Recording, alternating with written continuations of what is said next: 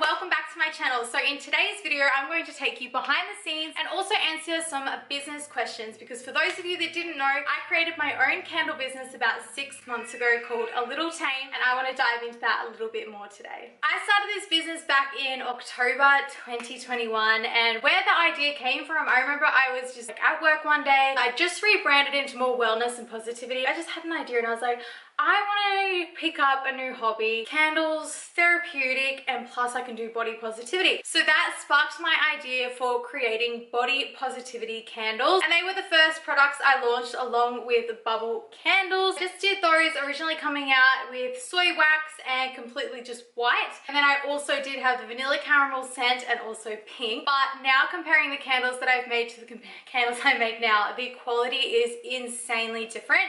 But that is what happens when you first start out a business. I feel like the quality changes massively the more experience and the more time you put into it. I remember at the start of the business, I was like, oh my gosh, this is freaking hard. I'm so ready to give up. And then I remember just kept going through, watching, talking to other people, and just listening on how I can make my candles the best. And I always knew from the start that I had to offer something different. So that's why my brand is really honed in around the concept of positivity, and that's what I live my life by. I try to see the positives in every single moment. Don't think I don't have those moments where I'm like, oh, but I try and live every day as happily as I can, and that means looking on the bright side of everything. So you'll see on my website and through the candles names, everything has a positive spin to it. My little cheeky candle that I've recently just launched is called the Care Less candle. Rather than careless, it's careless. By caring less, you can take off so much stress.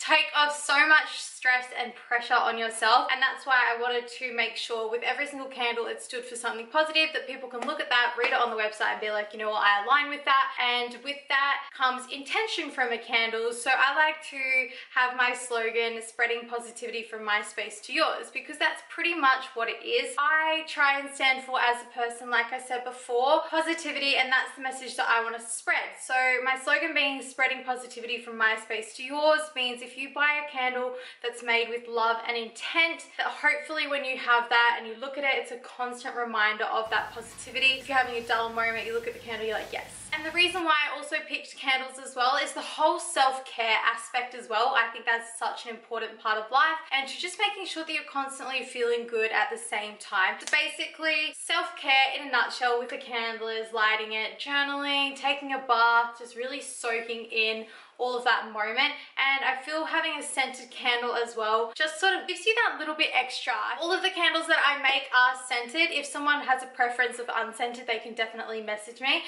At the start, I did have a lot of unscented candles, but I've moved away from that and we're going scented, scented, scented. I also make sure the quality of my candles is up to a very high standard, and if it's not, I do make sure that I discount those products. Just because personally, as a customer and a shopper, if I see something and I see, like, you know, 2 of the same products and one of them has a dent in it, I would definitely go for the most perfect item, and if it's not, I would expect a discount. I don't know if that sounds very like, but if you're paying for something, you want it to be quality. That's why I want to make sure with every single product that I bring out that it's to the highest standard it can be, and if it's not, I want to make sure that I let people know, or I want to discount it for them. I think that is the fairest way. And if products don't make the cut, I'll show you what I do with them. So if products don't make the cut, I use them myself for background images, and I also do them as test burns. For instance, we have this little rainbow here. As you can see, it does have this little crack out here. It has a little chunk missing out of it. That means it's now a background prop for my images. So basically you'll see it on my Instagram and on the website through pictures, but this won't go to a customer. If it was, I would have heavily marked it down, probably about $5 to $7 off, just because of this little missing thing there. I still think the candle is beautiful and unique, but it's just not up to the same quality. And then here we have a lovely watermelon. This is literally, I think it was just off scented, and I really just needed one to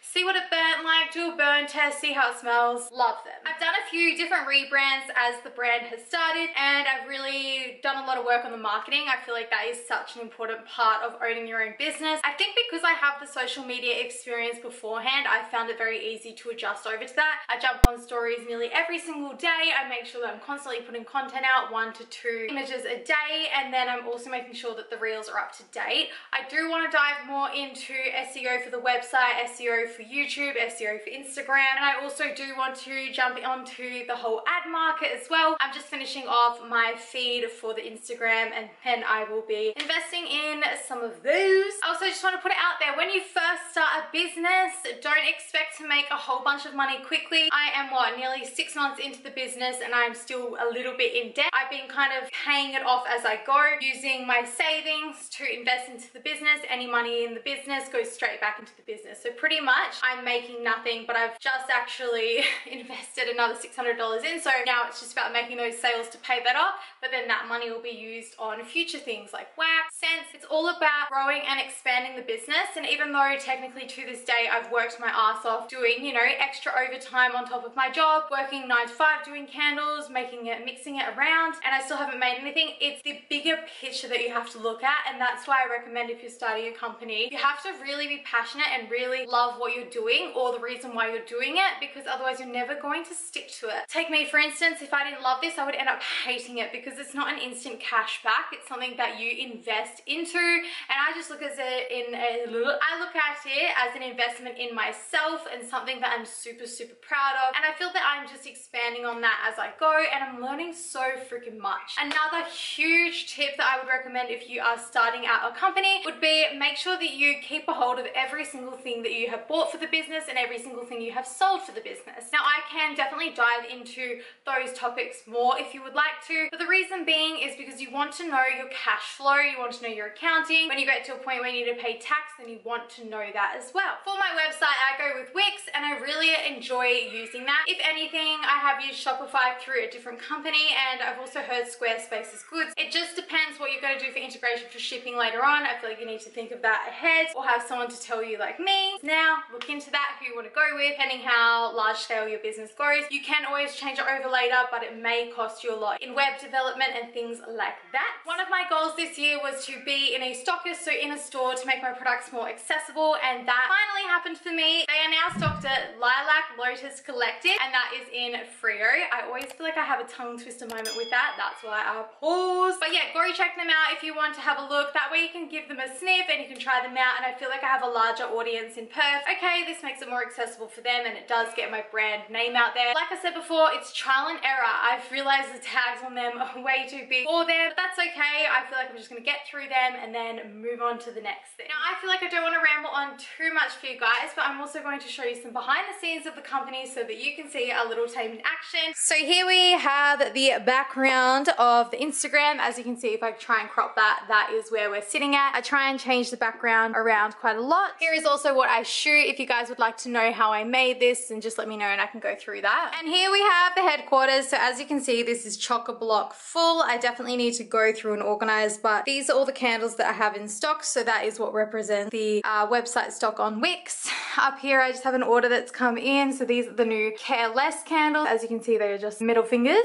Then I have up here a giveaway post. So just for my normal Instagram account, and then also for the candles. So as you can see, it's like yellow and then pink. And then we just have a vanilla caramel pink body. So I've now recently started to do bundles. And then here we have like vanilla caramel, more vanilla caramel. It's kind of separated in colors and scents as well. So here's a little sneak peek. This was my old background if you follow me on Instagram for a while, but now we have switched to the cleaner feed. Thank you guys again for watching. If you have any questions, leave them down below, and I will catch you in my next video.